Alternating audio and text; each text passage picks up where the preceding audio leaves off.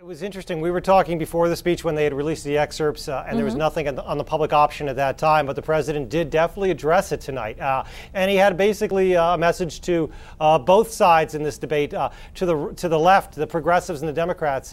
Nicole, he said, listen, the public option, and he pushed for the public option, but he said it's just one idea. It shouldn't be a deal breaker. And he also warned those on the right not to make the public option out to be something more than it is. He said it's only for a small minority of Americans who won't have access to any other options. So President definitely defending the public option, but saying it is not a deal breaker. The president, of course, Nicola, as we heard, dispelling a lot of, fighting back against a lot of misconceptions. He talked about the death panels. He said it's a lie, plain and simple. He talked about whether, health insurance reform would allow illegal immigrants to get insurance. He said that's not true either. And he said my proposal has also been attacked by some who reform that say that abortions would be funded, and he said dispelled that as well. So the president trying to lay to rest a lot of misconceptions. We also heard him put out an olive branch to Republicans.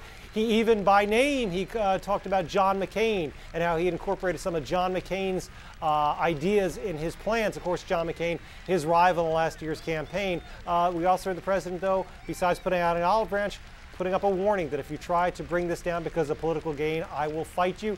And he also tied so much of this tonight to the economy and saying that basically they're interchangeable here, that if we don't reform health care, it's going to just continue to make things much, much worse with the economy, Nicole. Yeah, he said if you misrepresent the plan, we will call you out. But speaking of calling out, you were mentioning the little tidbit about illegal immigrants. We heard somebody call something out, and I'm not sure exactly what that was, but let's watch it. Let's try to make sense of it after. There are also those who claim that our reform efforts would ensure illegal immigrants. This, too, is false. The reforms I'm proposing would not apply to those who are here illegally. It's not true. And one more misunderstanding I want to clear up. Under our plan, no federal dollars will be used to fund abortions, and federal conscience laws will remain in place. So somebody, Paul, was calling out lie. You lie. You lie was, if you hear it on the audio, we've gone back and listened to the recordings of this, and we're trying to figure out just who that was, what member of Congress yelled out, you lie. And you heard the boos there, and you heard the president say not true. Listen, this has been a very heated partisan debate the last couple of months over health care reform. And it reached that chamber tonight. As you mentioned right off the bat, Nicole, the Democrats applauding, the Republicans most times not applauding tonight. There are some big differences of opinion here. The president trying to reach out to both sides. It's not an easy task. Tonight's speech is one step towards that. Yeah, and what we couldn't see from some of these shots on CNN.com Live coming from our Dana Bash saying that some Republicans in the audience were holding up Republican-backed health care plans and holding up signs saying, what bill?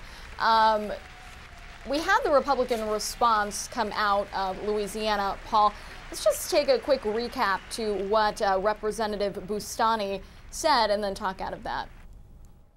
Republicans are pleased that President Obama came to the Capitol tonight. We agree much needs to be done to lower the cost of health care for all Americans. On that goal, Republicans are ready, and we've been ready, to work with the president for common sense reforms that our nation can afford. Afford is an important word. Our country's facing many challenges. The cost of health care is rising. Federal spending is soaring. We're piling huge debt on our children, and families and small businesses are struggling through a jobless recovery with more than 2.4 million private sector jobs lost since February. So, Paul, he was basically coming out from the perspective of a surgeon, saying he's dealt with patients in the past who didn't need surgery in some cases. Do you think that argument resonated for the GOP? It's an argument that they've been pushing for a while here, and they picked this Congressman Bustani from Louisiana because he is a doctor, a surgeon, and they thought that he would be a good person to give the Republican response. we heard from both sides tonight, from the president, from the Republicans, and both sides hinting towards the possibility of trying to find common ground. It's not going to be that easy if both sides are willing to give here and to talk to each other. Not only that gang of six in the Senate Finance Committee, but on a broader scale, something can be done. But at the same time, we saw the partisan divide. It was very, very obvious as you looked at the members of Congress in that chamber tonight, Nicole.